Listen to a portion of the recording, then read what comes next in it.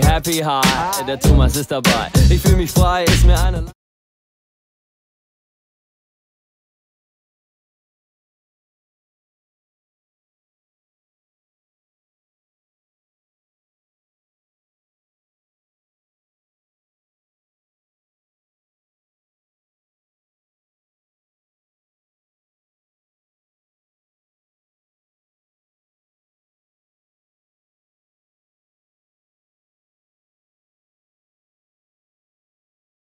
Generator.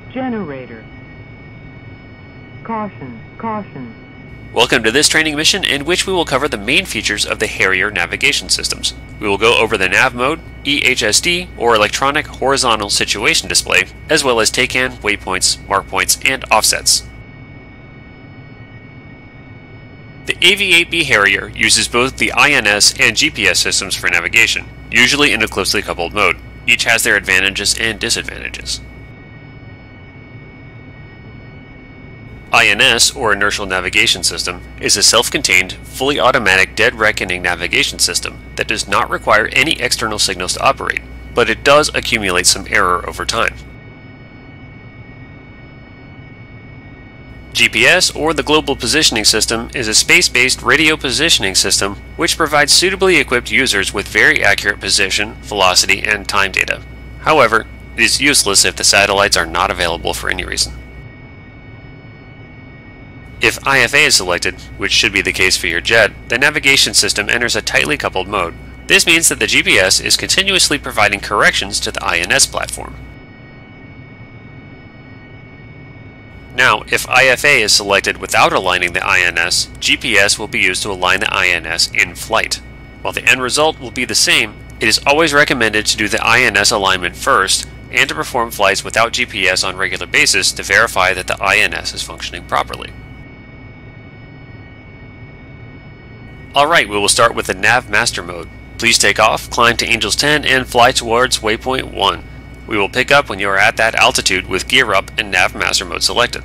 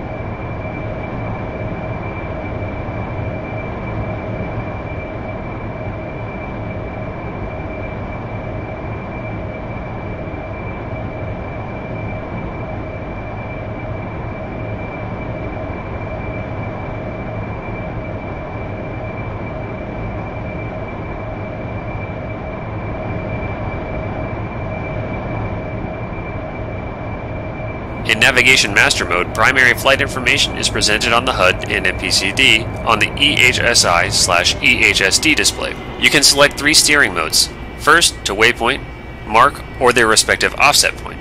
Second, to TACAN or its offset point. Third is the AWSL, or All-Weather Landing System, which will not be covered in this training session. Most of the data presented on your HUD is pretty self-explanatory, but there are a few things worth noting. First of all, the number to the left of the velocity vector shows the calibrated airspeed, which is not the indicated airspeed as many people think. KCAS, or Knots Calibrated Airspeed, is the indicated airspeed, or IAS, corrected for instrument and position error. Below it, you also have the Mach number and ground speed displayed. Your heading displayed on the tape can either be a true heading, in which case the letter T is visible next to it, or magnetic. You can switch between the two on your EHSD page. Last thing we should mention is that in nav mode you may sometimes see a ghost velocity vector at the true velocity vector position. As in nav, your vertical velocity, or VV, is always gauged to the vertical center line of the HUD. This will most typically be the case in strong crosswinds, and it will indicate the true flight path of your jet.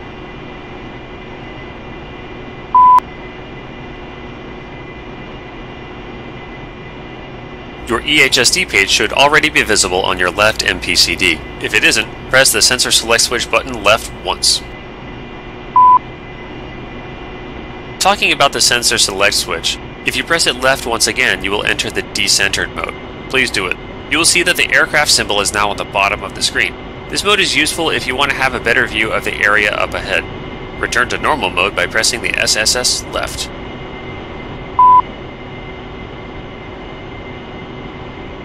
You will find the full description of different symbols visible on the EHSD in your knee board and mission documentation. Now let's go through different features and options available for the pilot.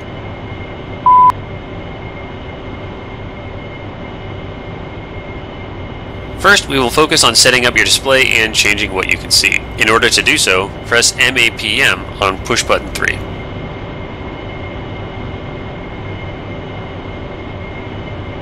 After pressing it, you only have 5 seconds to make another selection. If you don't press anything else during that time, MAPM will become unboxed and you'll have to press it again.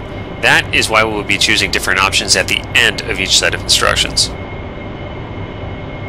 So, press the MAPM again and then SEQ on push button 4. When boxed, this option allows you to see all the waypoints and mark points stored in the system. When it is unboxed, only the currently selected waypoint or mark point will be visible. Note that regardless of the mode, you will only be able to see the offset point, if set, for the currently selected waypoint. To have a better view, you might want to set the scale to 100 with push button 20.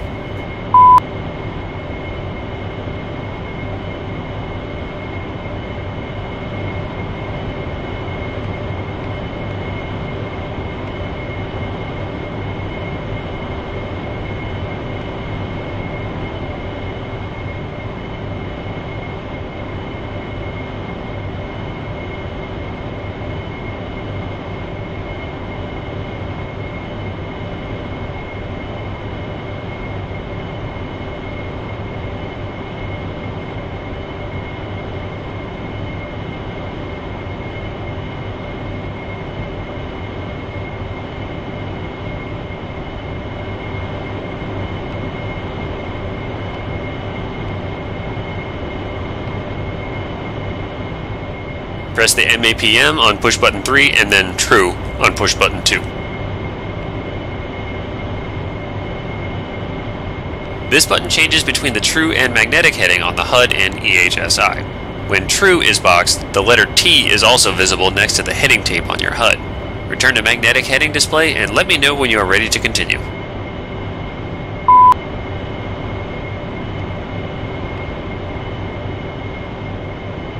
Press the MAPM on push button 3 and then Tracks on push button 1. This turns on and off the ground track line connecting the aircraft symbol with the ground track indicator. Note that the indicator will always remain on, showing the aircraft's true ground track.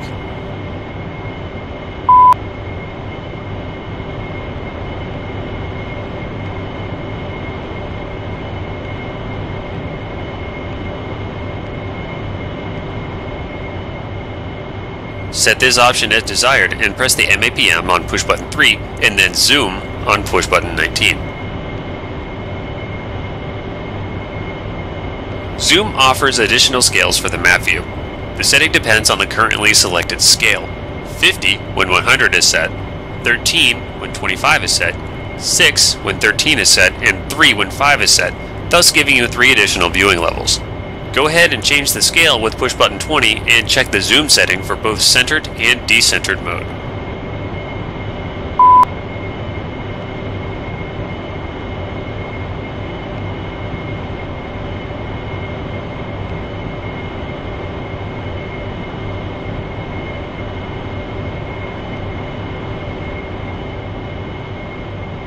Press the MAPM on push button 3 and then N up.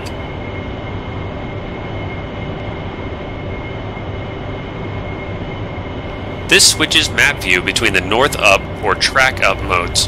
When ready, unbox the N up and let me know when you are ready to continue.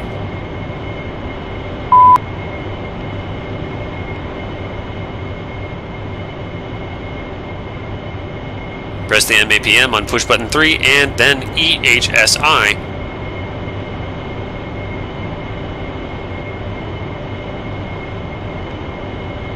Unboxing this option disables the display of the compass rose, lever line and T-legend, ground track symbol, waypoint offset, takehan, and target bearing pointers.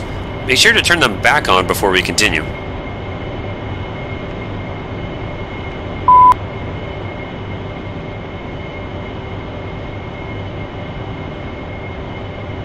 Press the MAPM on push button 3 and then map on push button 12.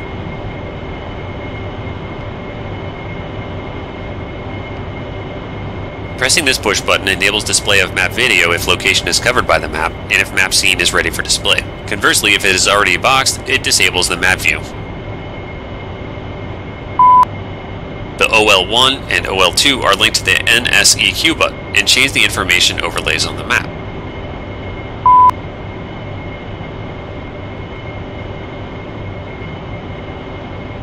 Let's talk about the first of 3 available steering modes, to waypoint, mark point, and offset point.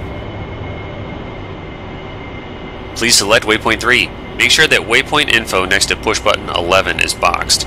You can switch waypoints in 2 ways, by pressing the waypoint increment button on your stick or pressing up and down arrows on your EHSD page with push buttons 12 and 13.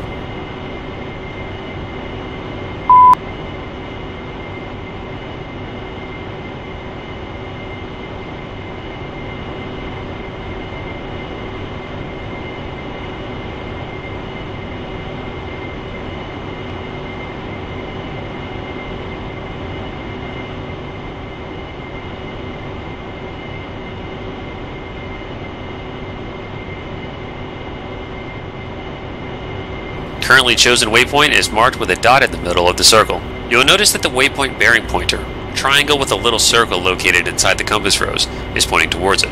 You should also see the heading to select a destination indicated on the heading tape on the HUD.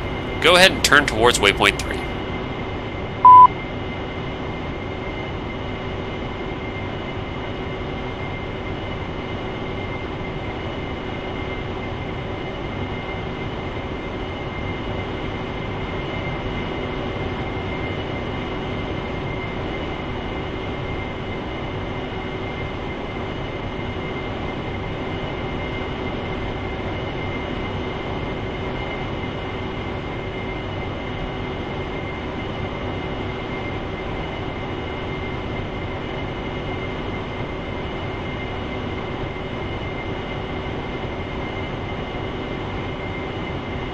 Both your HUD and EHSD give you the following basic information: waypoint number, bearing, distance in nautical miles, and time to go. You can also access a more detailed view of each waypoint. In order to learn more about waypoint 3, make sure it is selected and enter the data page by pressing push button 2.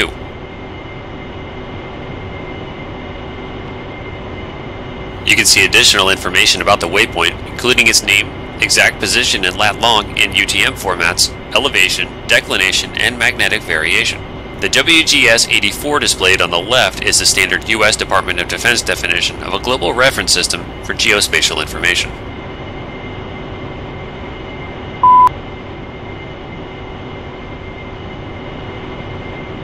Since we are here, let's talk about editing waypoint information. It can be done in 2 ways. by updating the data using the ODU options, or by moving the waypoint around the map. Make sure you are still in the data mode and select waypoint 1.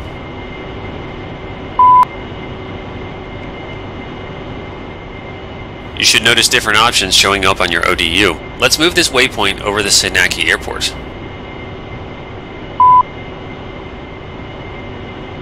Press ODU button 2, marked POS for position. Now on the scratch pad, enter new sets of coordinates. Start with 2 for north, then type 421427 and press enter.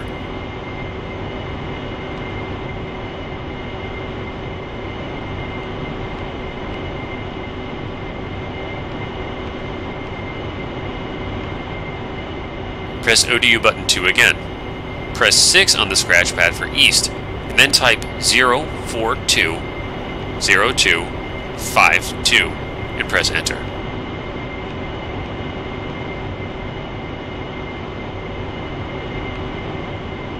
Your waypoint 1 should now be in the middle of the runway. Let's look at the second option of editing it.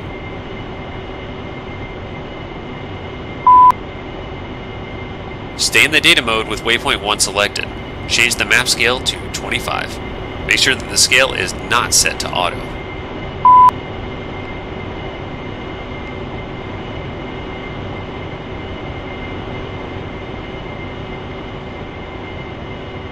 Use your TDC switch to move the waypoint around the map. Place it over Poti.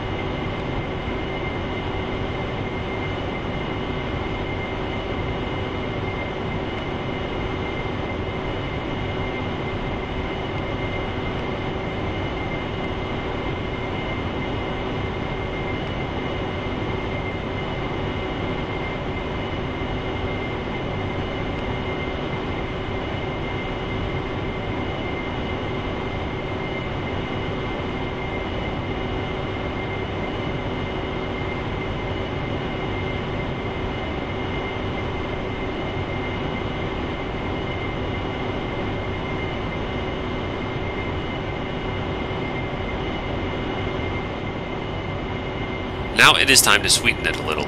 Change the scale to 5 and place your waypoint over the western bridge north of Poti. As you can see, you can either move the waypoint around the map quickly with the scale set to 100 or 25, or make very detailed adjustments with a setting of 5 or 3.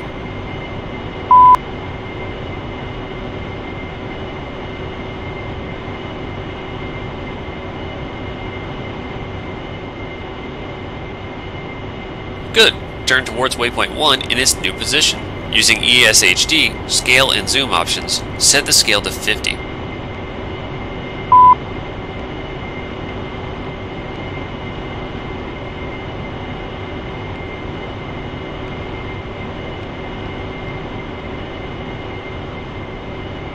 Caution, caution.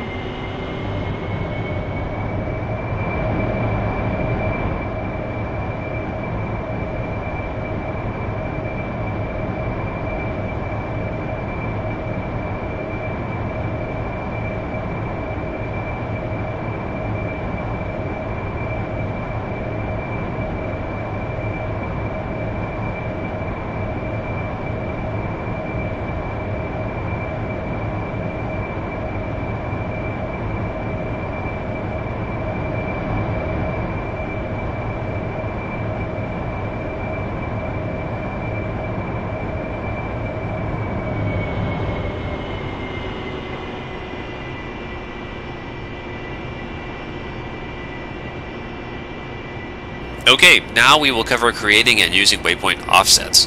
Please select waypoint 4 for that.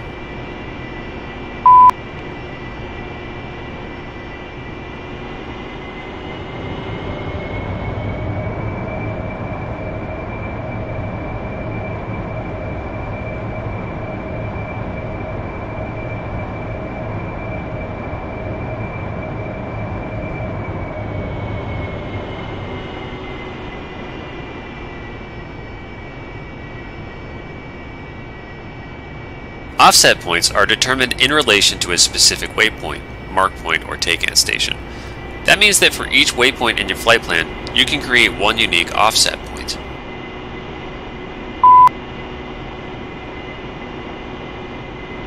The most common example of using the offset point is to mark the bullseye calls.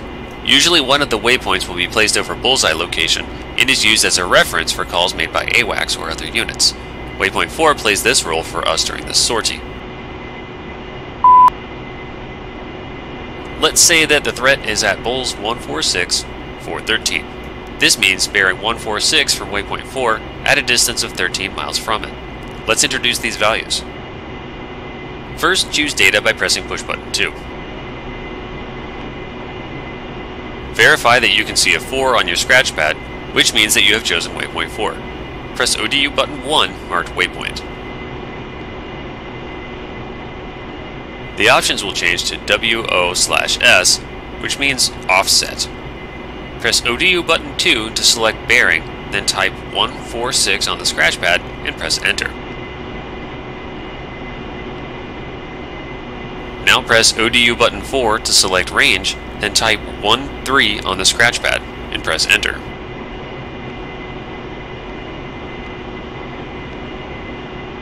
Deselect data by pressing push button 2 again and change scale if necessary. Verify that the offset point symbol is over Kobaleti Airport.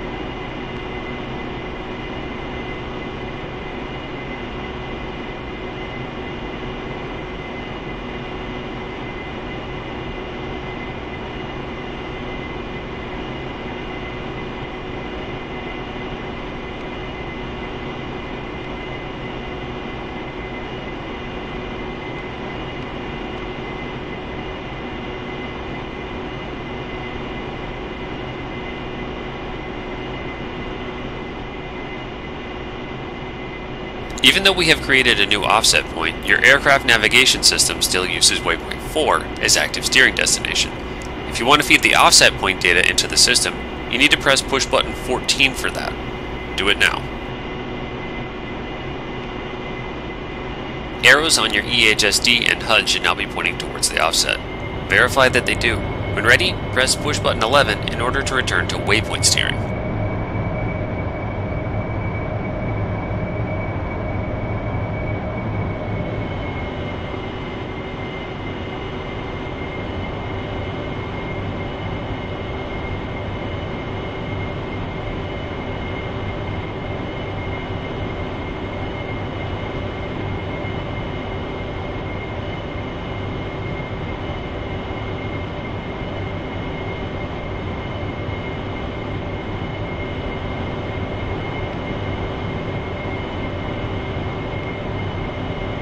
Okay, now let's practice another thing, creating new waypoints. For that, we will place the new waypoint in the middle of the small abandoned airfield south of Kobaleti.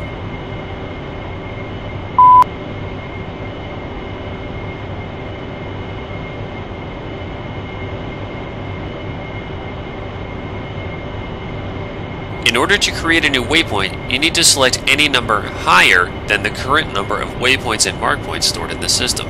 Let's do it now. First, make sure that the waypoint next to push button 11 is boxed. Next, choose data.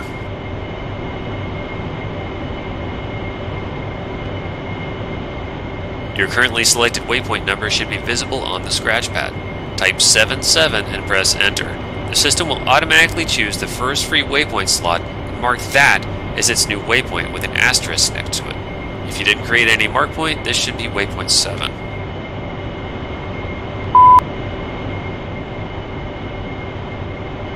Now we need to introduce its coordinates. Press ODU button 2 to select position and press 2 for north, and then 415031. Confirm with enter.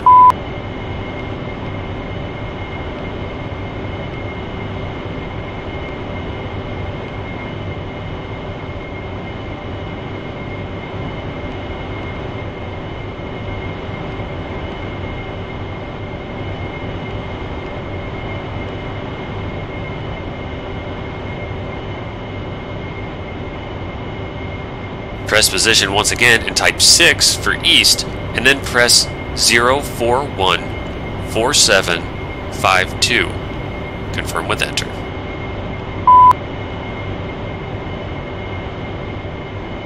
Great, the new waypoint is now created. Time to learn another new thing. Using the course line in order to arrive at the waypoint from desired bearing or with desired heading. Unbox the data mode and select waypoint 7. Change the map scale as desired in order to see waypoint 7.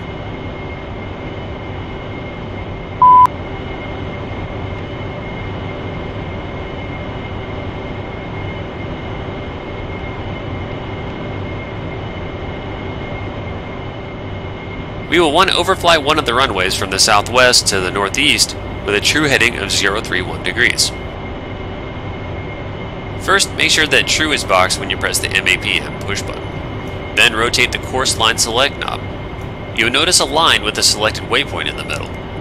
Turn it until the CRS setting in the bottom right part of the display shows 031.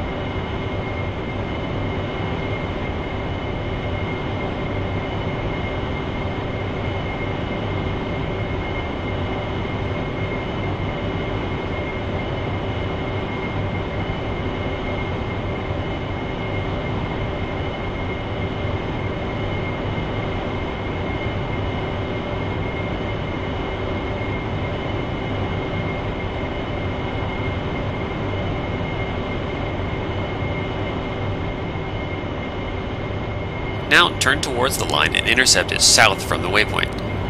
When you get closer, change the scale of the map for greater accuracy. Descend to 2,000 feet and try to fly directly over the line on heading 031.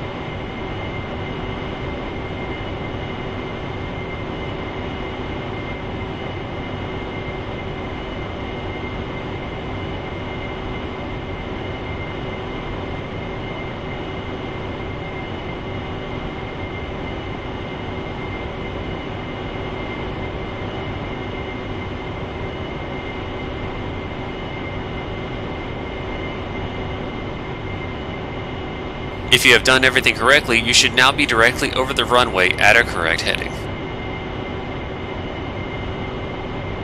The course line is useful for many different things.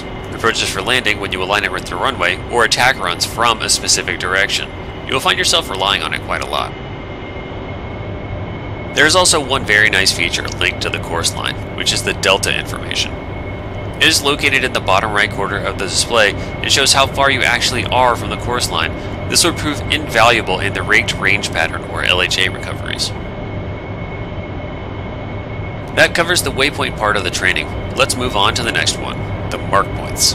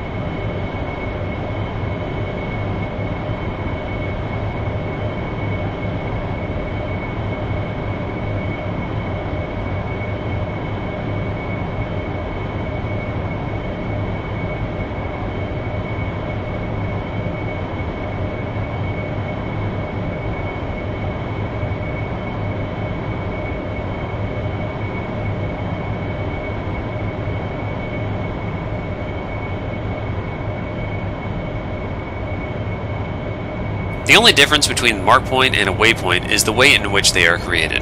In all other respects, mark points are treated as normal waypoints. Make sure that you are on the EHSD page in waypoint steering mode and that you can see MK0 legend above push button 19.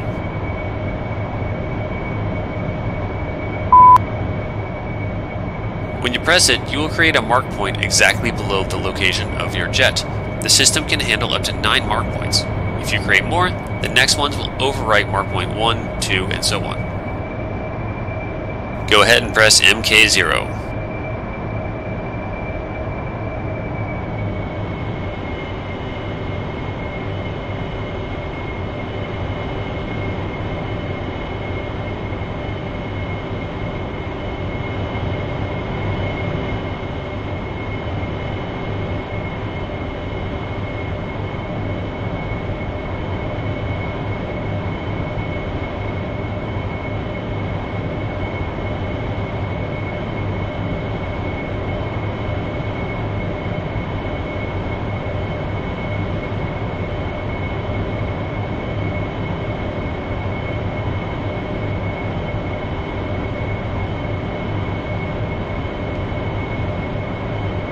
The only immediate effect is that the legend changes to MK1. However, if you cycle your waypoints up, you'll notice that it has been added after waypoint 7 and is displayed on EHSD as mark point 1. However, the system saved it as waypoint 8, which you can verify in the data mode. There's no need to do it now though. As mark points are treated in all respects as normal waypoints, with the only difference of their names displayed on ESHD, you can edit their position or create offsets in exactly the same manner. Since the procedure is identical as for waypoints, instead let's move on to the last part of this mission covering the TACAN.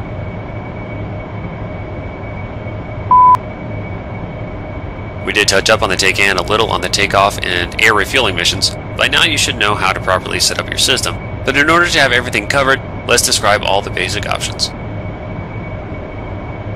To enable TACAN options on the ODU, press the TCN button on the UFC. You should now see the selected channel on the scratch pad, as well as various modes of operation displayed on the ODU. If they disappear before we are done, press the TCN button again.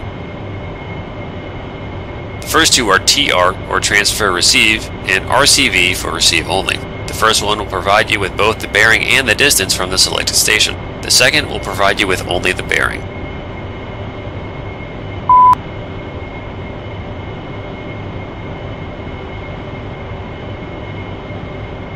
The third option enables the air-to-air mode of operation.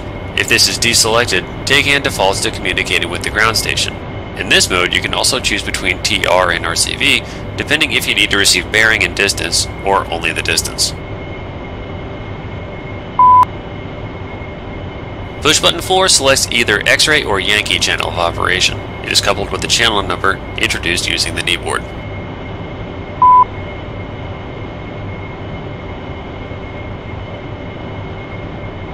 The tone option allows the TACAN identification tone to be turned on or off. The volume can be regulated using the outer volume or auxiliary knob on the ACNET panel.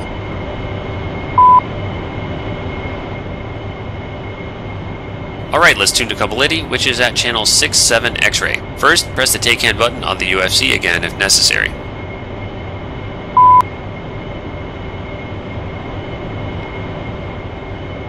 Now introduce the correct channel number. Press 6, then 7, then enter. Verify that X-ray is displayed next to ODU button 4. Finally, make sure that ON is visible on the scratch pad. If it isn't, press the ON-OFF button on the UFC.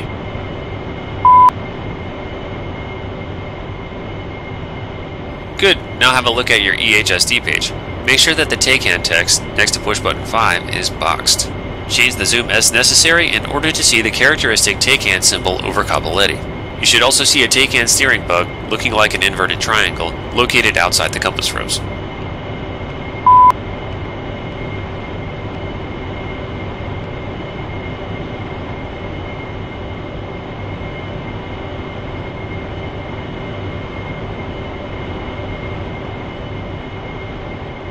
On your HUD, you should see a normal steering information, including the bearing to the selected TACAN station and the distance. Turn towards couplability now.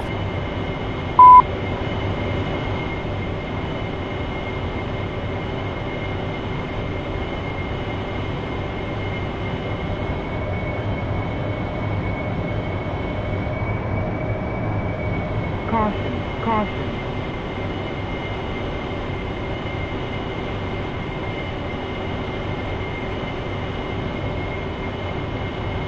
Last thing we need to cover when talking about TACAN is the offset mode. It is very useful in many situations, especially when you are given a specific marshal during boat recoveries. For this approach, let's set up an initial point for couplability located 5 nautical miles away from the runway on the 064 radial. First, with TACAN still selected on your EHSD, press OSB 14 to enable the offset mode selection.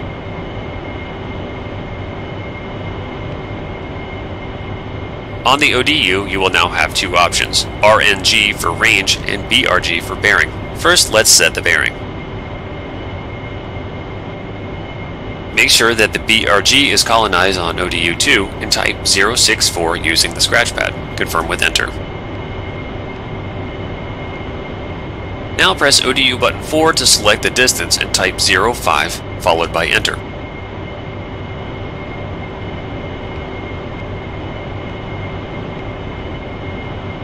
You should see a new TACAN offset symbol on the EHSD roughly 5 miles away from the runway. You can now switch the displayed steering cues between the TACAN or TACAN offset by pressing push button 5 and 14 respectively. You can also switch to waypoint mode by pressing push button 11.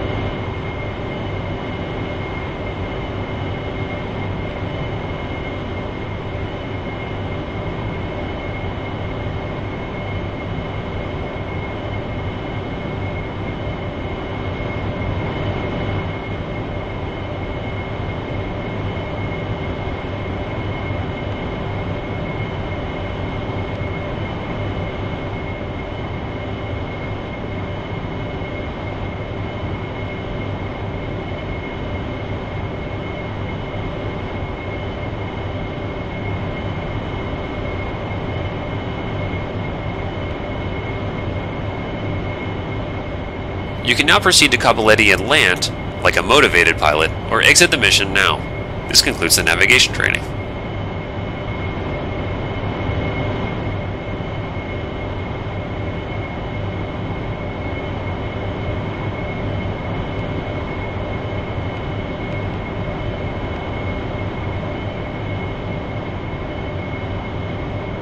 Couplability, Dodge 1-1, inbound. Dodge 1-1, couplability, flying QFE 29.86. Runway 07 to pattern altitude.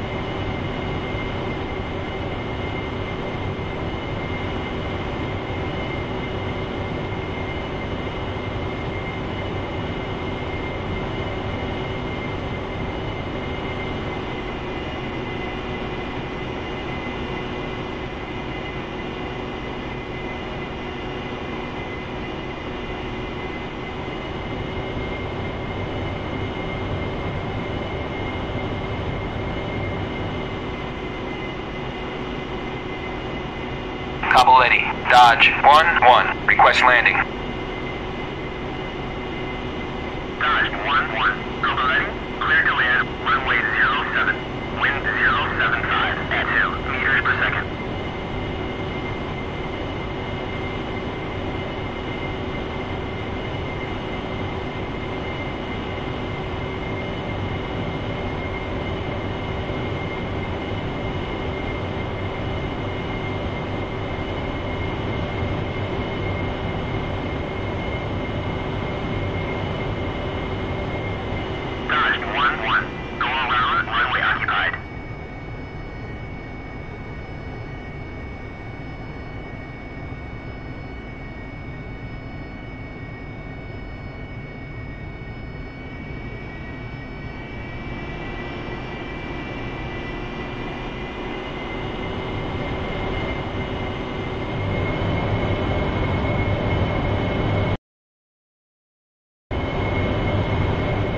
Pull up! Roll out!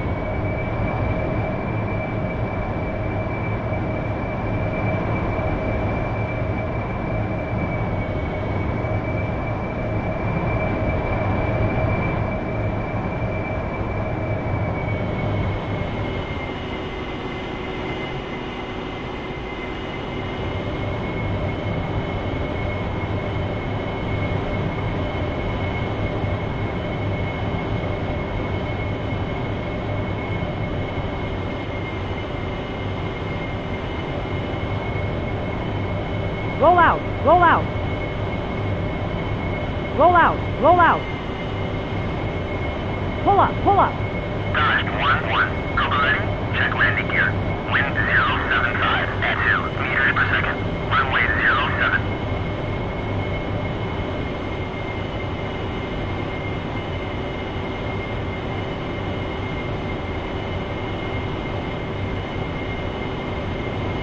Dodge 1-1, go around, runway occupied.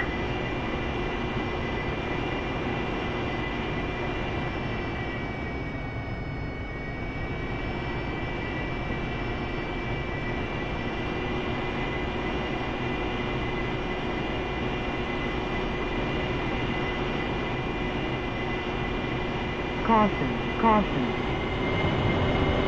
Landing, gear, landing, gear.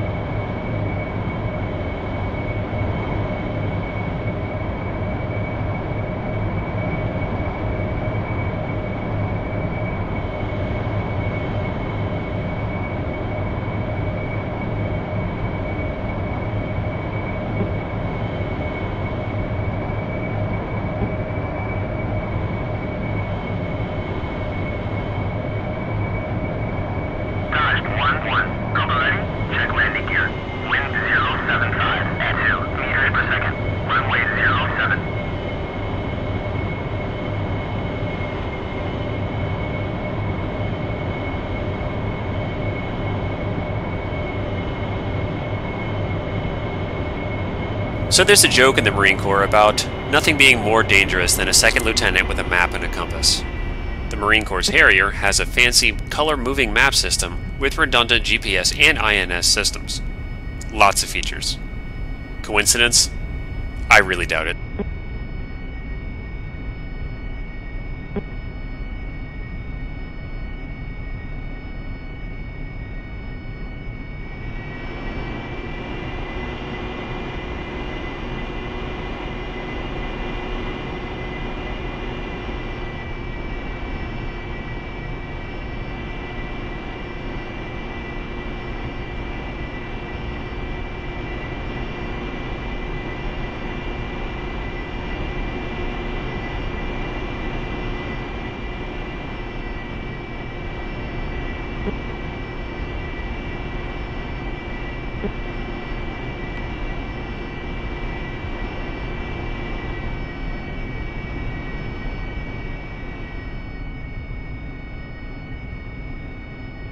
Dodge 1-1. Taxi to parking area.